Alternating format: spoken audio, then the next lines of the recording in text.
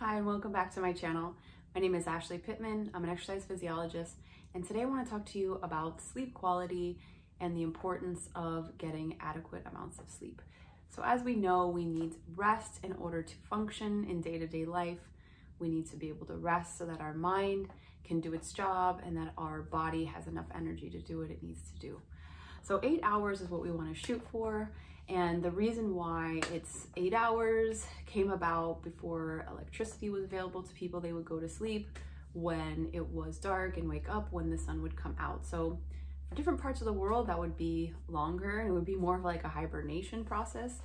But in general, over the years, they've narrowed it down to those 8 hours. So I hear from a lot of people that they have trouble sleeping, that they're not able to get to sleep, or if they do, they wake up and they're not able to stay asleep. So this is going to be, contraindicated to a healthy, active lifestyle. So I'm going to give you some tips on how to get to sleep, how to stay asleep, give you some advice on what could be possibly causing sleep disturbances, and then we'll talk a little bit more about some studies and things like that. So some things that could be contributing to not falling asleep, maybe eating too close to going to bed at night, maybe having alcohol. Sometimes people will have a drink before they go to sleep and that helps them fall asleep, but sometimes it will wake you up and it will not allow you to get continuous sleep.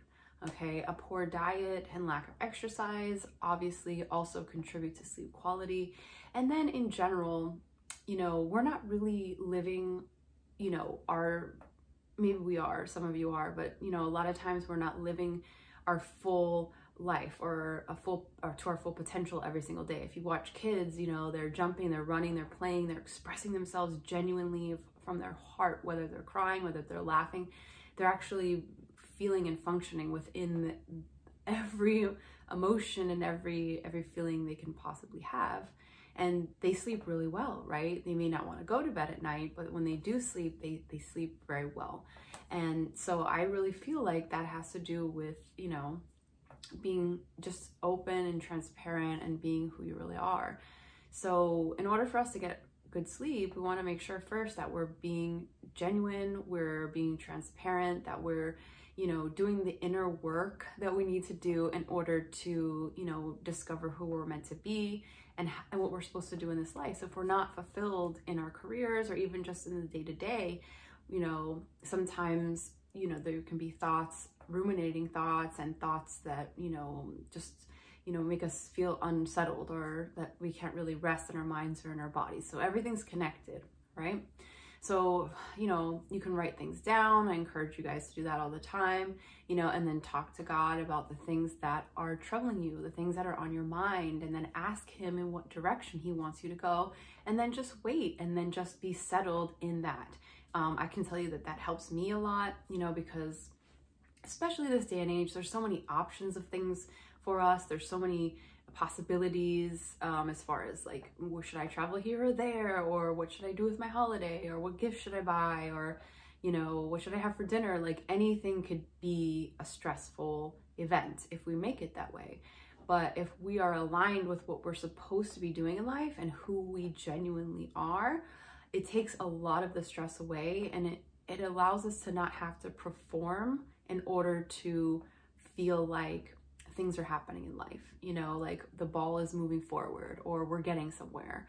Because in reality, at the end of the day, we have this short amount of time, this lifespan that we have, and then at the end of that, we will all pass into the next thing, the next experience, right? So being able to have a knowing that everything's going to be okay in the long run helps us to not overanalyze life or ourselves or try to feel like we need to be at a certain place or be doing more. Yes, we need to be, striving for better always, but not necessarily putting that amount of stress on ourselves that we're not able to go to sleep at night and rest and be able to function. So it's just a reality. Maybe some people think about it, maybe some people don't, and they just live our lives. But if you're not sleeping well, that is an indicator that something is off. There is an imbalance somewhere.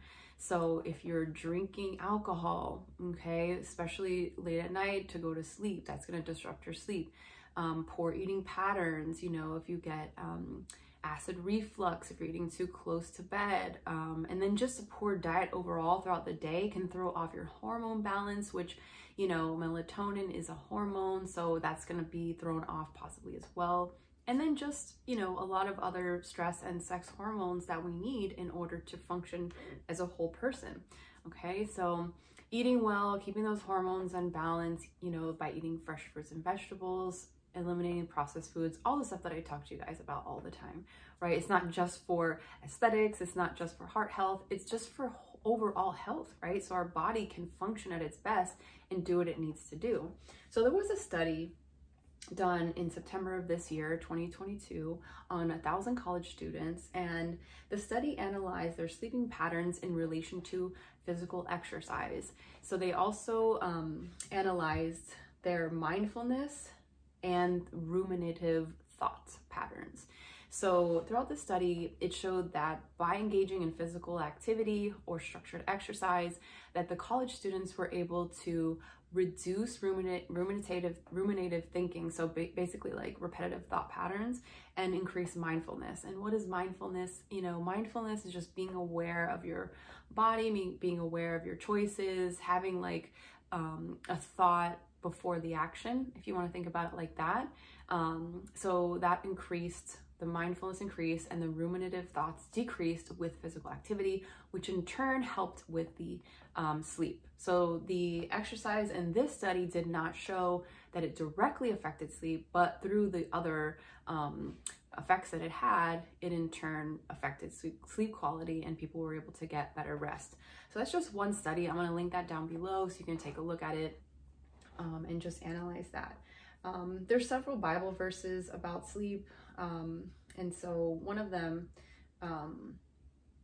is Matthew 11:28.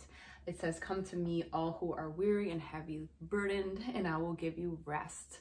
So the purpose of our relationship with Christ is that we're laying everything at his feet, and that he is giving us, you know, peace in return, and rest, and a sound mind. Okay, and if that's not what you're experiencing, again, I encourage you to really do some soul searching, write things down, analyze your life as you're sitting where you are right now. Are there aspects in your life that are impeding your growth, that are affecting your health mentally, physically, spiritually?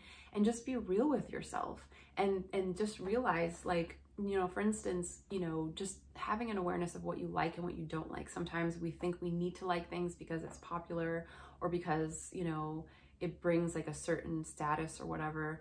But, you know, stop and really think, do I like that? Do I want to do that? And sometimes it's hard, you know, we want to phone a friend, like, should I do this? Do I want to do this? And sometimes we need help. But sometimes just look inside and say, like, is this the best for me? Is this what I want out of life? And then go with that decision. And then if good or bad happens, at least you know that you were true and honest with yourself. And then you can lay your head on the pillow at night knowing that you made a decision based on, you know, what you really wanted. Okay. And every day has new opportunities, so we can always look forward to that. All right. So, you know, some things that can help with sleep, you know, you don't want to rely on medications or supplements for that matter for long periods of time. So, you know, teas are always a great idea. I've mentioned a lot of anti-anxiety teas like holy basil and passionflower. Melatonin supplements may be good for a time, but it's not something you want to rely on. Why? Because your body gets used to it, and it's not going to build up its own natural stores of the melatonin. This is something our body naturally produces. Okay, so we want to help ourselves, if that makes sense. You know, our body wants to be in homeostasis, and we need to get that rest. Okay. Some other things you can do to get to sleep, you know, you can listen to relaxing music. I found, you know, that nature music helps me the most. There were some like different sounds and stuff like on iTunes and YouTube, and, you know, if I fall asleep, I don't know what they're saying in those sounds or what it's actually producing in me. You know, there's a frequency to music, and that frequency has the potential to resonate with every cell in our body, you know, so you want to make sure that you are listening to things that are creating life and not creating destruction. So you can look up, it's not really sound resonance in the New Age sense, but just the frequency of music and of sound, and just look into that and see what you find.